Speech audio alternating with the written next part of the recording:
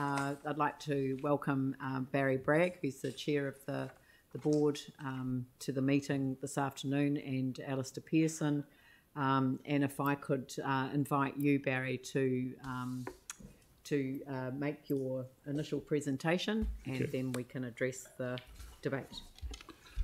Kia ora tātou. Thank you for the workshop on Tuesday. The purpose of the workshop was to share with you the information behind the design and reconcile that design relative to the project brief, and to talk about the way forward. We received some excellent feedback that we will be taking through to develop design. The other opportunity was to give you an update on the program, the risks, the value management that's taken place, and also the forecast risks around cost. So the purpose of this recommendation is just a short recap on some of the key slides to inform the resolution. So just summarising again the roadmap. So in December 2019, the council approved the project brief and proof of concept. Some of the enabling works were approved in 2020, and they have been completed. The PCSA contract went to market, and the B6 Watt Pack, or Katui B6 Watt Pack, were appointed for the pre-contract services agreement. On the 22nd of June, there was a concept design presentation. After several meetings, on the 12th of August, the council resolved to reset the project and lay out the design principles that we took through to prelim design. On the 9th of December, we presented the statement of intent, the assurance program, and the authorities, which were approved. And the council also approved the early works strategy, which was designed as a mitigation to the program and cost risks that we are seeing with the project. The prelim design presentation is an opportunity to be fully informed about the prelim design and give us some feedback on the material matters that we need to take forward to develop design. So in a moment, I'll get Alistair to recap what we will be doing during develop design, but at a high level, there will be some extensive stakeholder engagement around the interior and exterior design. Kortui will be engaging with the market around the construction methodology and getting further cost and program updates, which we will bring forward to a presentation in April around develop design, and then we will receive a final bid and proposal from Kortui in May, which we will be presenting with a recommendation to council in June. Alistair? Cool. You just pretty much told this slide really, Barry, but anyway, I'll just press it again.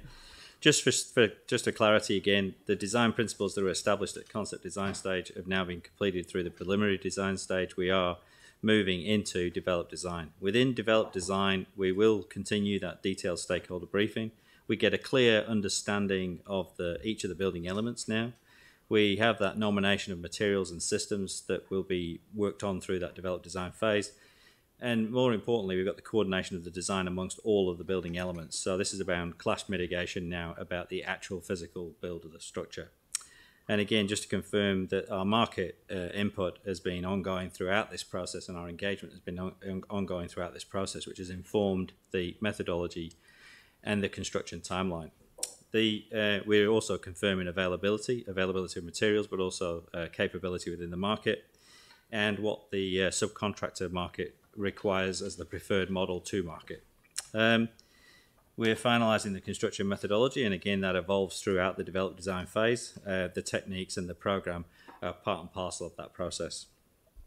And the early works strategy that was adopted in December last year is underway, with the closure of the tender for the ground improvement work is this month, with an expectation that starts in April this year. So with a handover of the site in March this year. So work is underway to mitigate and give some surety towards risks that we've already highlighted through the briefing sessions. Next slide, please. So I'm going to talk through 3 slides. Just wanted to sort of say that the south is obviously that top right hand corner.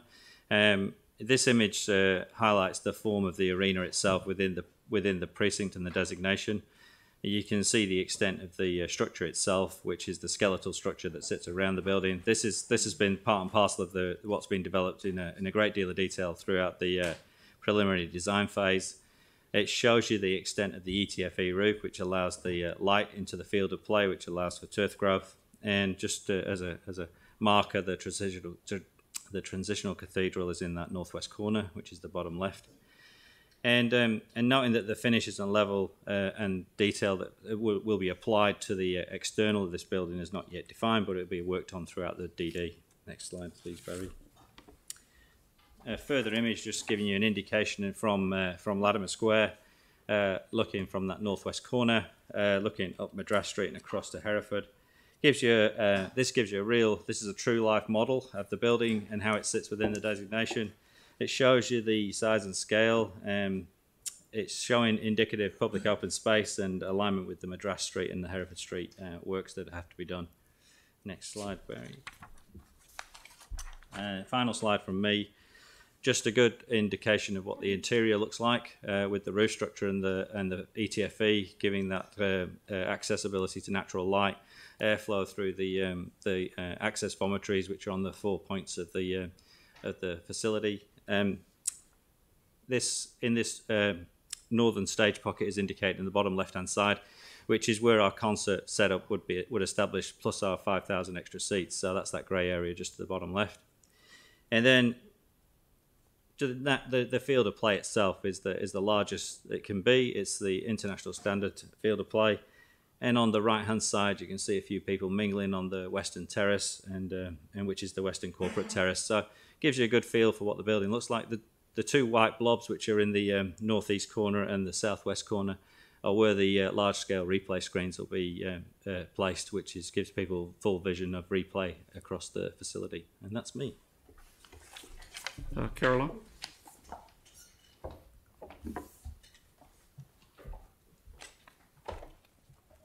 All right, thank you.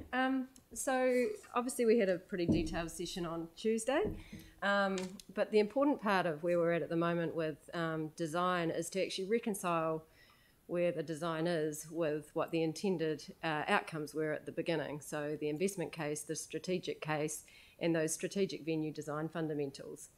So a brief recap there.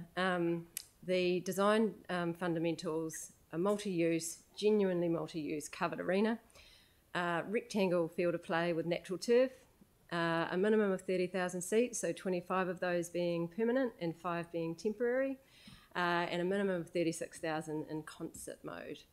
The ability to deliver corporate and flat floor events, quality acoustics, a level 1 U-shaped concourse and a northern stage pocket, and toilets on the ground floor concourse with food and beverage on both the ground floor and level 1 concourse.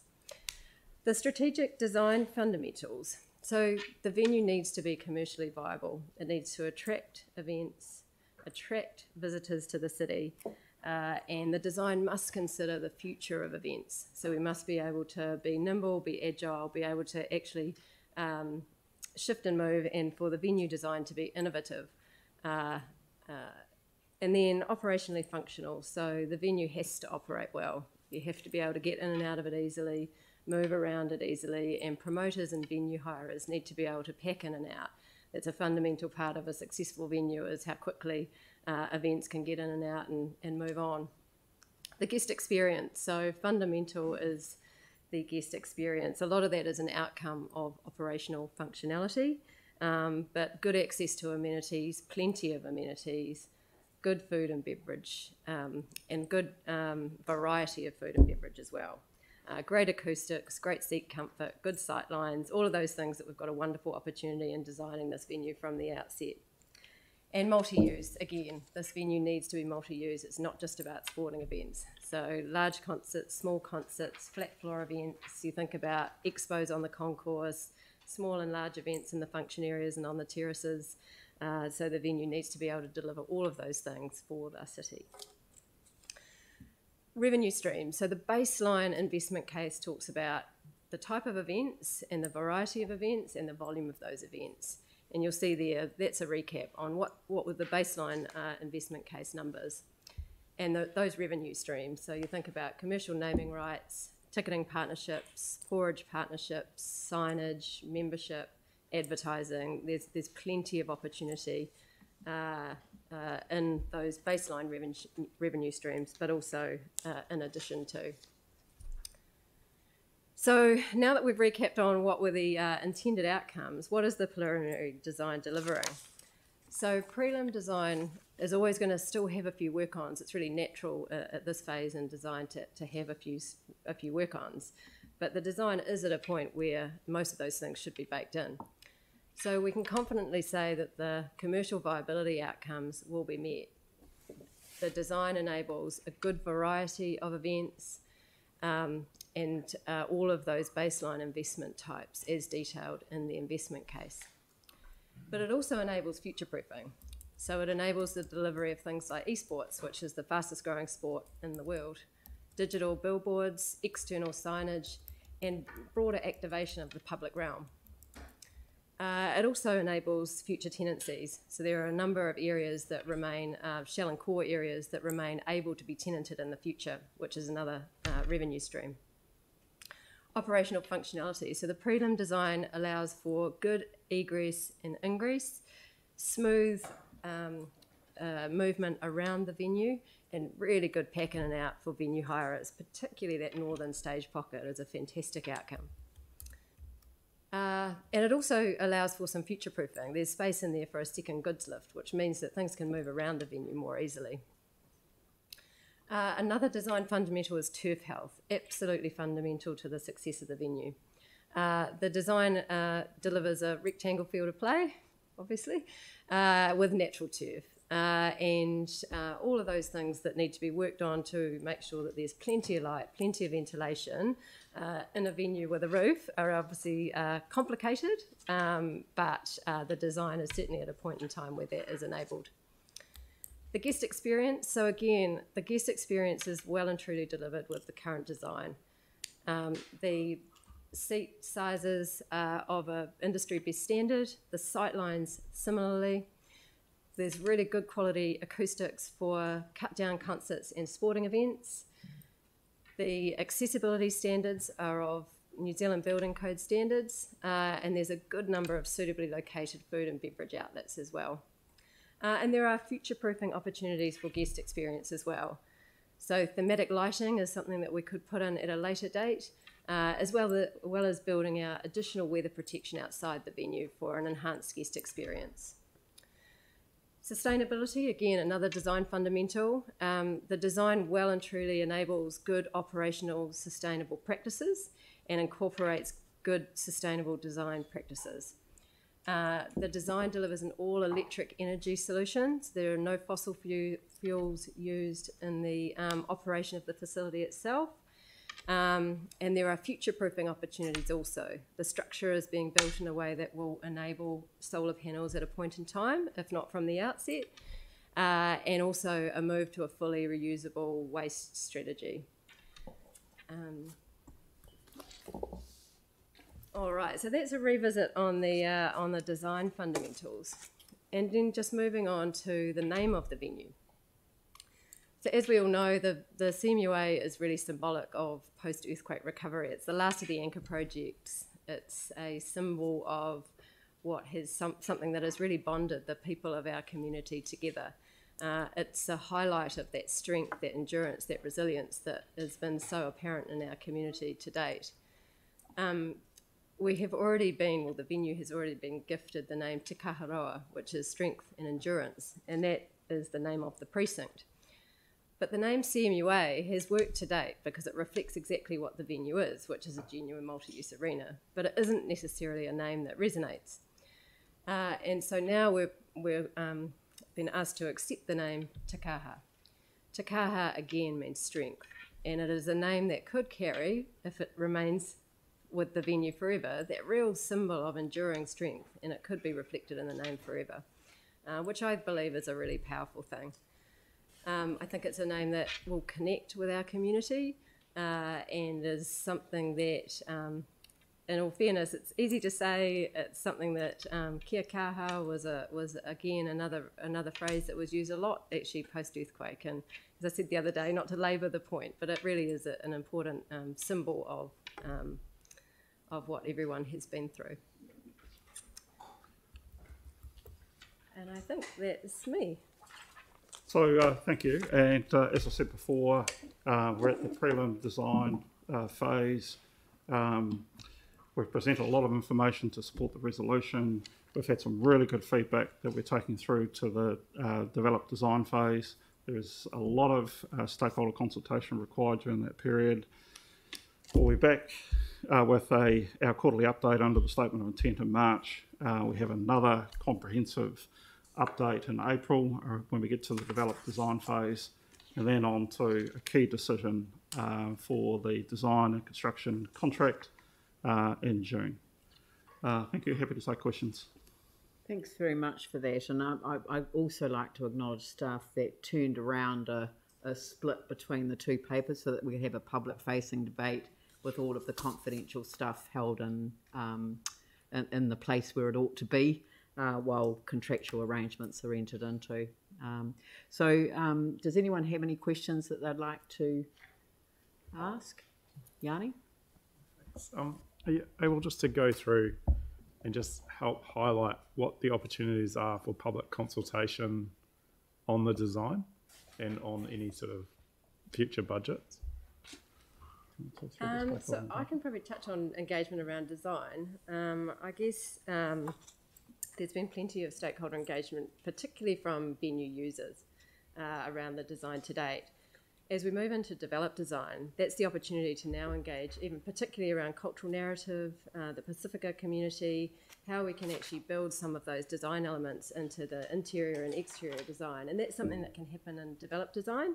And so we've identified a range of all of those stakeholders, and we'll be mapping out those engagement points over the next couple of weeks that will actually map out the next couple of years. But really, just trying to understand, I appreciate the stakeholders. I'm more interested in the general community. Like, we had a huge number of people that signed a petition that obviously have an interest in it.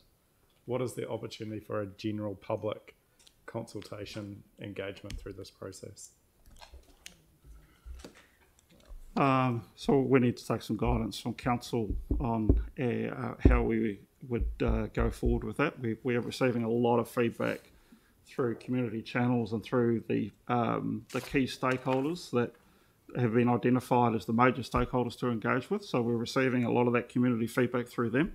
But if you want us to undertake a separate process to that, you need to advise us that that's what you want us to do.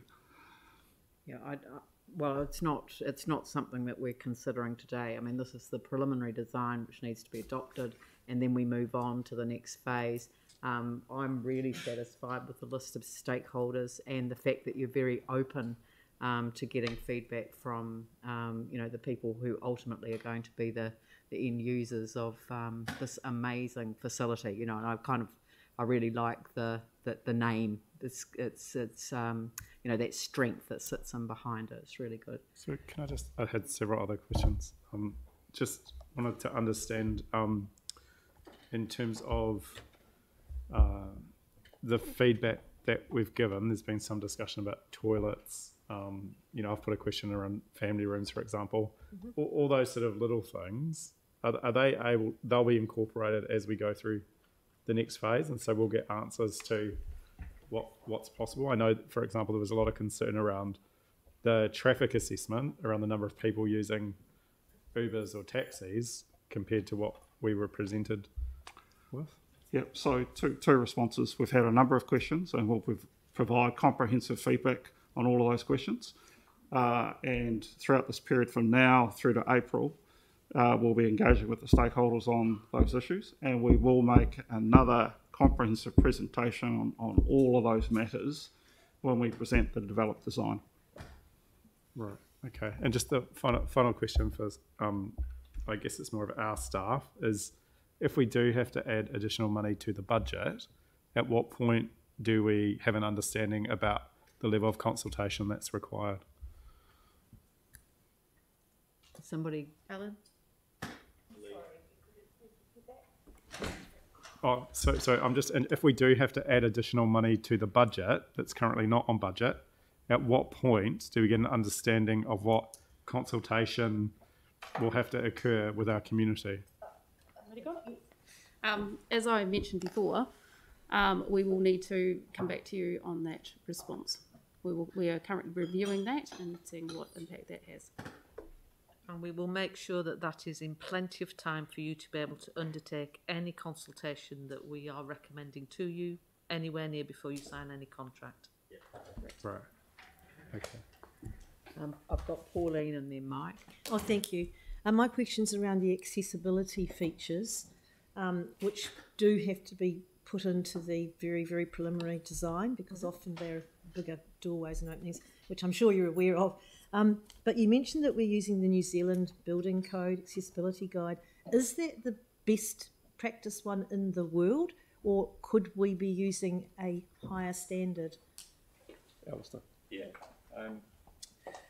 We've presented a couple of times, and Gilbert Duvet, as the technical director for B6 Wattpacks, stood up and said numerous occasions that we're designing to a standard because we have to meet a standard. That's the consent obligations that we've got to meet. We are, where we can, going another step. And part and parcel of our engagement with Council has been through the Accessibility Working Group, and we took a lot of great feedback from that working group. But also, I believe the feedback we received was that we had already included multiple areas and also seating positions, and what accessibility requirements we put within the design exceeded some of the people around that table, the expectation from the people in the room. So the intention from the feedback we've received today is that we attend more of those groups, the Accessibility Working Group in particular, the Sustainability Committee. We want to start providing and provisioning that information across the board in Council, and it's part of the objectives that we've got now through the board, that the board want to be open to what we're doing and how we're doing it and what we're doing and what more can we learn and what more can we adopt. I believe at the moment we've got a really good structure under the preliminary design that incorporates a lot of those aspects, but there's always tweaks that we can make, and that's why doing this now, accepting the preliminary design, working into developed design, taking on board all of that information can be absorbed into the current design team. Great, thank you, that's encouraging. And my other question is that, I'm finding this building a lot more imposing and big than I anticipated it would be. If we hadn't increased the seating numbers, would it have been lower? It would have, ultimately it would shrink slightly, but not massively, if you know what I mean. It still has to, it's the minimum height to kick from the field of play to the underside of the truss is still 32 metres. You still need that, and unfortunately the design height of the truss itself is around 15 metres. So, you're still going to have whatever the width of it, you've still got to deal with it through the structure. So you're still going to meet that 32 metre mark for the kicking, but you also need the depth of the truss might have slightly changed based on the pitch that we had on the side. So it's structural engineering 101 really, but it's, Have we thought of submerging it into the ground a bit like you do with your swimming pools? Well, we can't because of floodplain management, so we actually have to come out of the ground, and we are coming out of the ground. Thank you. Mike? Thank you. Thanks for the presentation. In terms of the sustainability aspect of it, this seems to be the main focus is around the operational performance. And I'm just wondering about the actual build of the structure itself and the sustainability aspect of that, and example, the materials. Yeah, so ultimately it's a steel frame, skeletal frame, which is substantial in its own size for what we're trying to achieve as an arena. Obviously, we've got concrete bleachers that are required for the seating, and we've got a plastic ETFE roof because of weight loading to the roof itself. So, yes, we appreciate that those three products alone are not the greatest products in the world, but from a Stadia design principles, they are products that are used around the world. What the team are doing through the interiors, if you will, is what other products can we bring in that mitigate some of those long, the sustainability issues that we've got. So right across the board, there's a list of things that we're working towards and trying to attain, and we are attaining a lot of those through that design. But again, we're at preliminary design, we're moving into developed design, and that's really the big phase where we've got the structure, we've got the superstructure in place, we've got the field of play, we've got a design that's truly understood by the engineers. Now we're into the level of detail, and that comes from the developed design phase. And we've taken on board every comment that's been made regarding sustainability, and it is a key objective of the board and the project design team to ensure that we meet those needs. Okay. Phil? Happy to move? Do I have a seconder for that? Aaron? Debate? Is there any debate? Jimmy Chen? Yeah, this is the last and most the important iconic facility after earthquake. Because after earthquake, up to now almost 10 years. So the community, residents, ratepayer all concerned this one. But today's briefing also, Tuesday briefing, there's a comprehensive is the report, So thanks for the CMUA, all those team, done a great job. So I support this one. I support the reason is because the particular emphasize these are the kind of the preliminary design totally is follow, to match the principle of the previous concept design. Then after that is the developing design and for the detailed design to put on the construction. So we heard those comprehensive report, It's very the impressed with this report.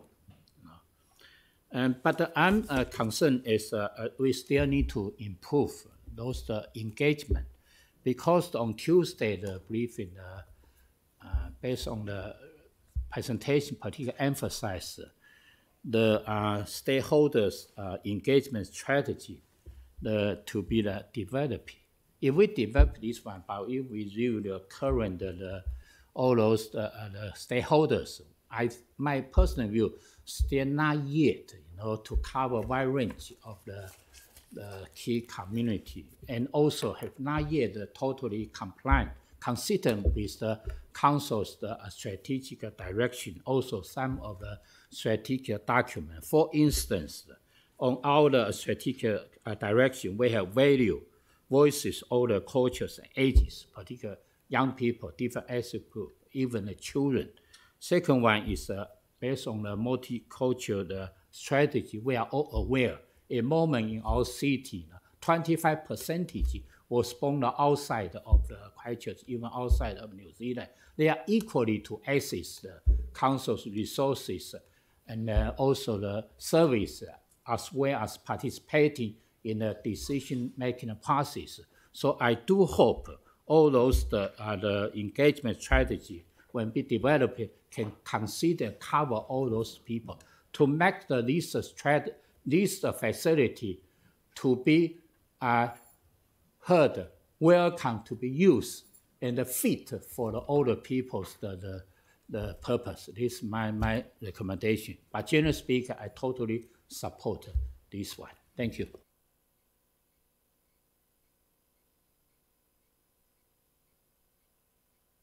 Yeah, I just want to quickly say a couple of thank yous to all the team involved in your presentations recently, bringing us on board and walking us through, going through all of those multiples of questions. And I think the public should have a lot of confidence in the amount of questions that are being asked by everyone at this table.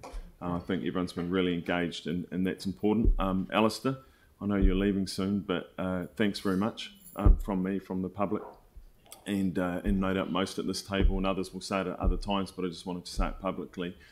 Thank you. And Barry, stepping up into the role you've taken, a lot of people in Christchurch might not know who you are. I've been lucky enough to work with you at DHB, and see you come into this role, and the leadership that you've brought should give the people of Canterbury and New Zealand a lot of confidence in this project. getting on track and being delivered. I'm not going to say anything else around the delivery, but being delivered to the expectations that the people are wanting. So thank you so much to all of you.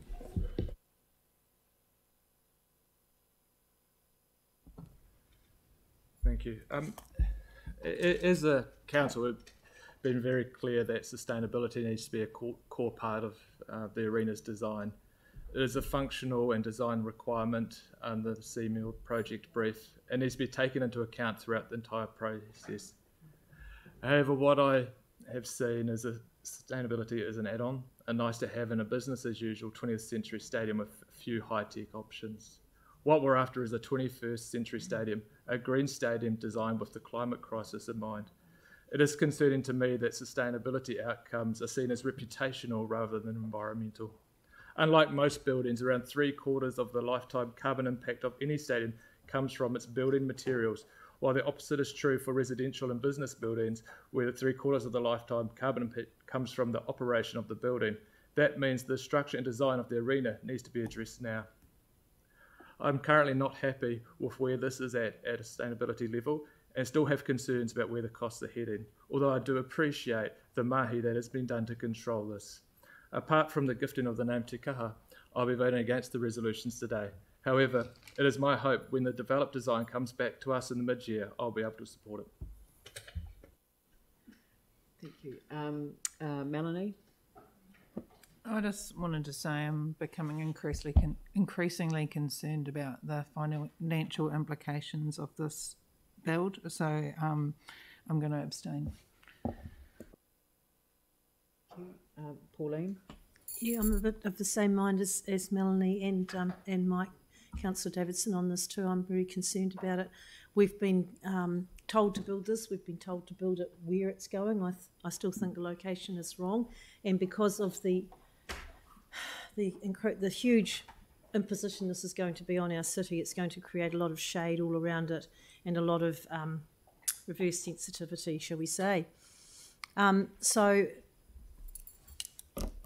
I'm wondering, Leanne, if you could split one. Yeah, I'm going to put them separate. You know, but also one, I would like to support the continued developed design, but I don't support the design phase where it is now. Otherwise, I'll have to vote against all of one, and I'll support two. I'd like to see the design work continue, but I don't support where it is now. But otherwise, I'll abstain, and I'll support two. Thank you.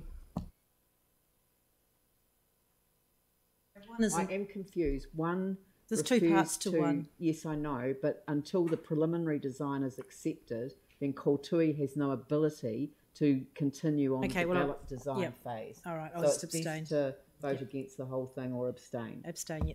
Okay, thank you. Sam? Yeah, I mean, I don't need to speak for too long, but I think this is a really important step in the continuation of CMUA as we progress forward. I think what the public have said time and time again is they just want this built now. And so, I think it's wonderful that we could have this in a public forum where you've given great confidence that actually this can be delivered. There'll be things that work through, but I mean, just remember back to when we had everyone talking about the size of the stadium and the delivery. The key theme now is we need to get on and do it. So I do hope we have a majority support today to get that in motion. I think it would be incredibly devastating for the city if we were to put another roadblock in the way of this. You can have disagreements over the size and the like, but we have already worked on early works and things like that, which people were supportive of.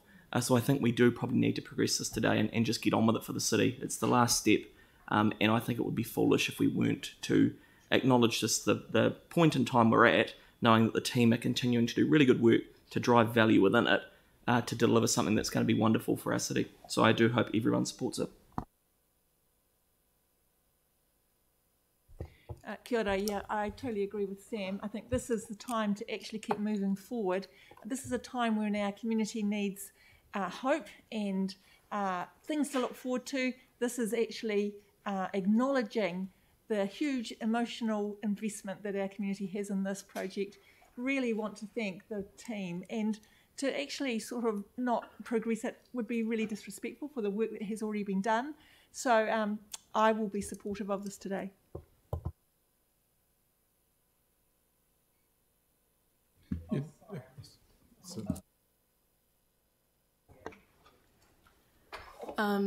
I mean, I wasn't here for the initial vote, but I think it's fair to say that we have to remove politics from the decision and consider if the design is where it stands at the moment is fit for purpose and it caters to all members of our community.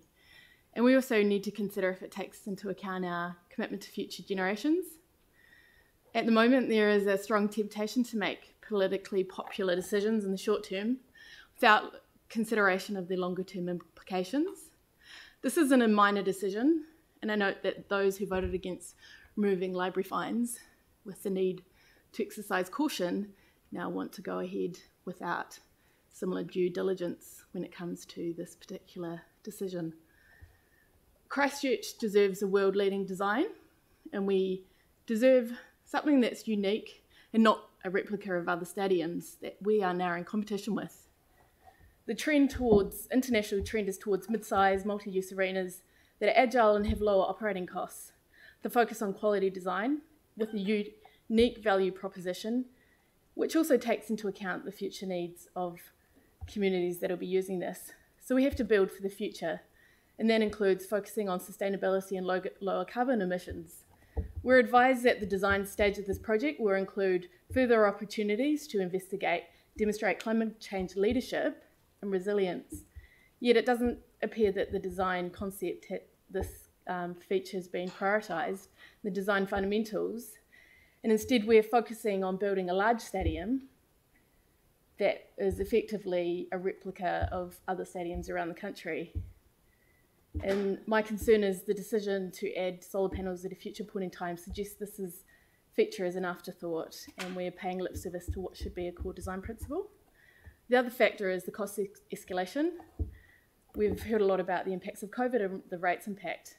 So we need to weigh up the economic benefits of the current proposal against a realistic understanding of the risks and the unbudgeted cost escalation, which we know is significant. We've heard a lot about the economic opportunities, but we haven't heard much about the loss opportunities, which a longer term investment in other areas might yield if we were to invest some of these funds in things such as climate change. So I will be voting against this.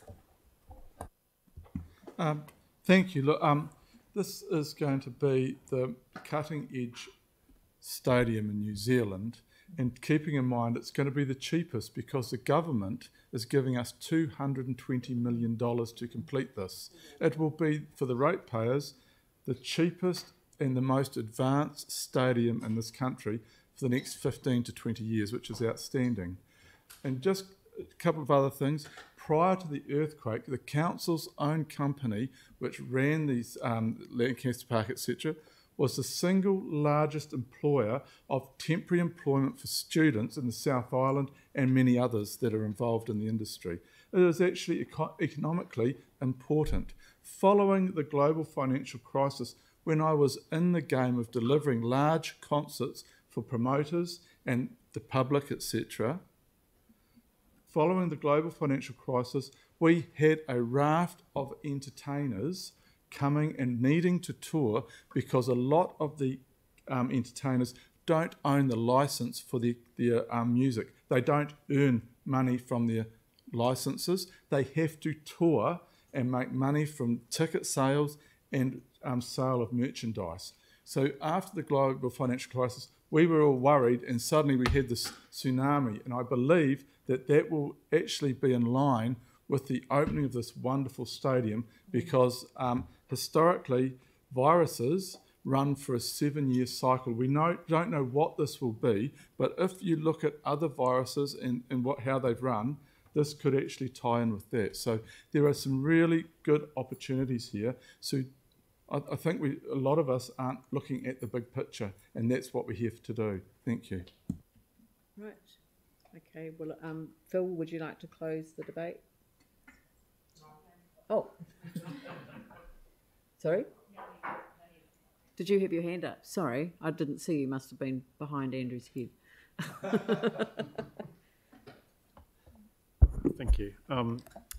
I think what this report shows and this design shows that fundamentally we've chosen the wrong location. We should have built back at Lancaster Park. And interestingly enough, it's now come out that the land conditions here are not very good. And this is like a similar thing that we've seen with QE2 being moved into the central city, and a number of these anchor projects coming from areas which really valued them and gave an identity have now ended up in sites where we were told they had to be moved because the land condition was so poor that actually the land condition has been at least no better, if not worse, than where they previously were. So this whole idea, I think, as a council of supersizing everything in our central city has been the wrong approach. And I think, you know, what we fundamentally see is that the costs have gone through the roof, the cost of acquiring private property to put public facilities and then deal with the ground conditions and to deal with the cost of and the time factor of being able to get on and do it has been significant and quite frankly horrendous. What's really clear about this design is the imposing structure that it will have on the local neighbourhood, especially where we're trying to encourage people to come and live in the inner city. But also, if you read the traffic assessment, I think what's really clear is that from a traffic assessment, there's a number of limitations around how people will get to and from this space. It is located close to the bus exchange, but when you think about places like Manchester Street and the ability for that just to be completely gridlocked now without this massive facility going in, then I think you start to see that there'll be a lot of issues when this goes ahead. But I think we've sort of passed the point of having a discussion around the location. But, you know, at the end of the day, I think we do need transparency around the cost. And I do think we do need to engage with our community over what is probably the most expensive structure we will build as a council, at least this decade, possibly for several future decades. And I am worried about the sustainability issues that have been raised as well, where it does seem like sustainability is the first thing that gets cut to value manage rather than the thing that's put in as a core principle of the design. I hope as part of the developed design that those things can be picked up, because I think the other thing that's disappointing about this design is it doesn't activate any of the edges that relate back into the central city. Sarah? Just really briefly, I've always been clear that I'm in favour of having a stadium, and the site is the right one. It's 400 metres from the bus exchange. But I'm in favour of the arena in the approved investment case and the staff recommended one, and this arena has increased the financial risk to ratepayers beyond what's acceptable. And for all the reasons I expressed in August, I'll be voting against all but the name this time too. I just want to not enter the debate, but before I invite Phil to close the debate, I just wanted to acknowledge Alistair Pearson and thank you for your service to the council. I think this will be the last formal time that you'll appear in front of us, and I wanted to publicly acknowledge it. There's an enormous level of confidence in the support and advice that you have been able to bring to major projects in the city. And I think the city has been well served by you. So I just wanted to acknowledge you. Thank you very much.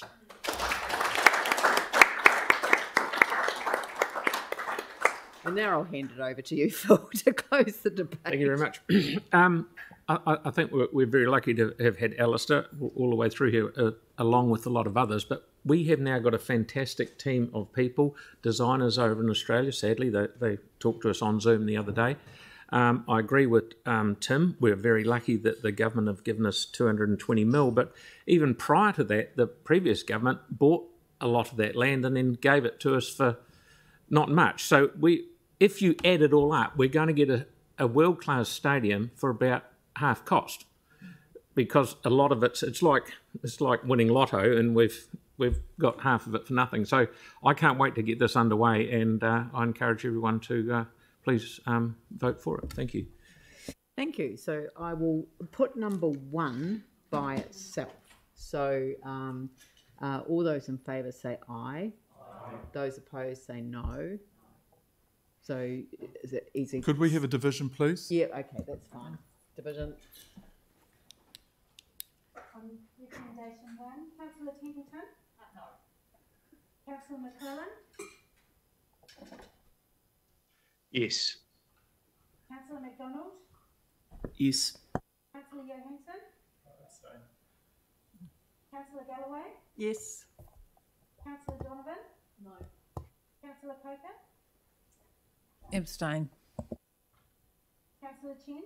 Yes. The Mayor? Yes. Councillor Scambridge? Yes. Councillor Major? Yes. Councillor Kewen? Yes. Councillor Goff? Yes. Councillor Davidson? Go. Sorry, I didn't catch that. Councillor Cotter? Abstain. Councillor Chu? Yes. Deputy Mayor? Yes.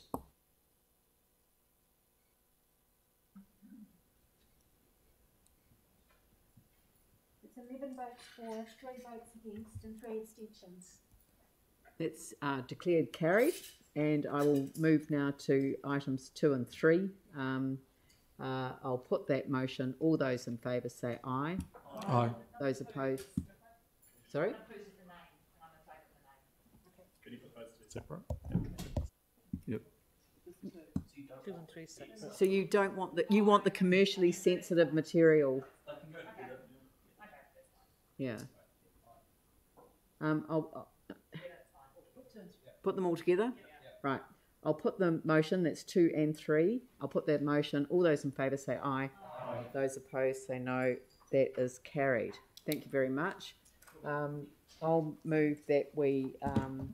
Oh no, we don't need to move that we come out of PX. It's 12:56, so there are a couple of other items that we can deal with. Thank you very much.